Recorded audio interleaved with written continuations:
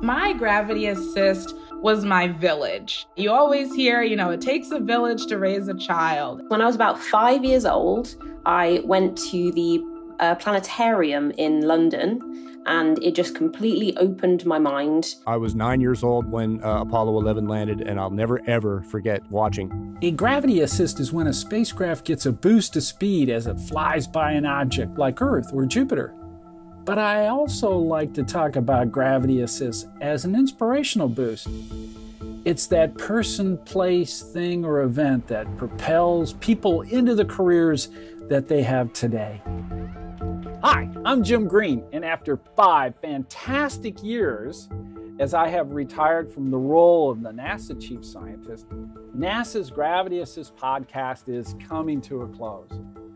I'm so grateful to you, the listeners, for coming on this journey with me to tour the solar system and beyond, to investigate the moon, to search for life beyond Earth, and of course, to interview those that are doing the discoveries that we are every day.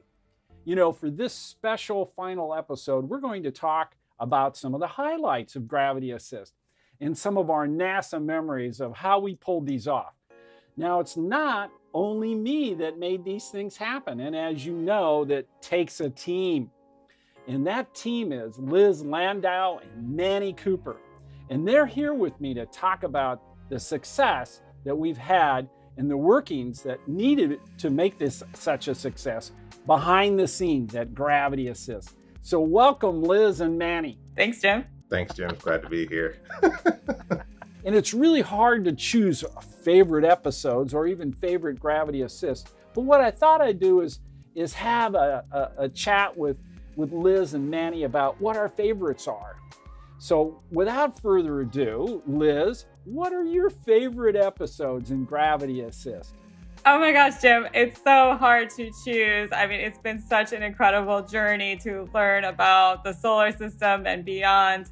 But especially some of the episodes in the astrobiology season were really compelling to me. People going out to learn about Antarctica, finding out that there is life everywhere you look, even in the most extreme conditions on Earth, as well as people looking at exoplanets for signs of life and how we might do that. Ravi Kapaparu at Goddard, I really enjoyed that episode. He talked about the possibility of could we even find pollution on an exoplanet? That's just so wild.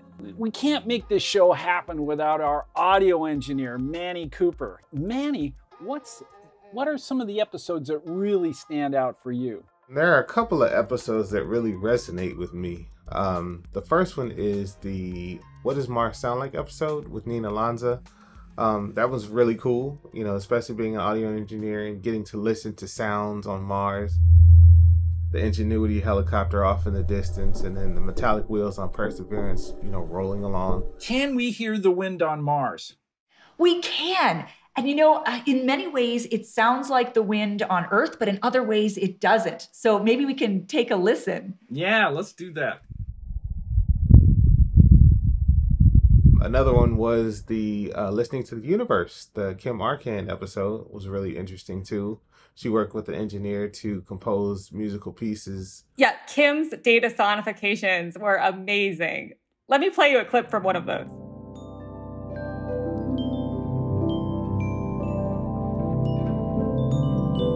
This is a very classic image. It's, of course, our home galaxy. We're looking at the inner, about 400 light-year region around the supermassive black hole, Sagittarius A star, at the very core of the Milky Way.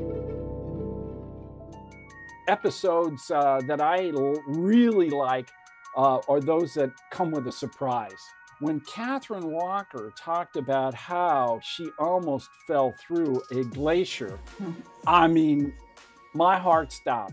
Another one that I really liked was Sonny Panjiwani, who he was in the JSC control room when the Russian module called Science was just connected to the International Space Station, and one of the rockets turned on.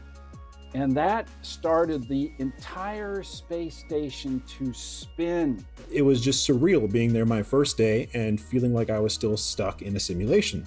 It really taught me that our training is there to push us to our limits again. And sometimes, you know, you're sitting there and you can't believe what's happening, but you're calm and you're collected and you're ready to work the problem. I would go as far as to say that this entire process has been like my gravity assist. Yeah, I really feel the same way, Nanny. Like, it's really one of my favorite things that I've ever worked on, to be able to be a fly on the wall and listen to Jim Green talk to such an amazing range of people and to learn about the possibilities of what is out there. We do hope that all of our audience out there has been inspired by this show in some way, shape, or form. But you can also find out so many other great NASA podcasts by going to nasa.gov/podcasts, and in particular, check out things like The Curious Universe, for which more great stories about the agency are being discussed. I'm Jim Green, and this has been your Gravity Assist.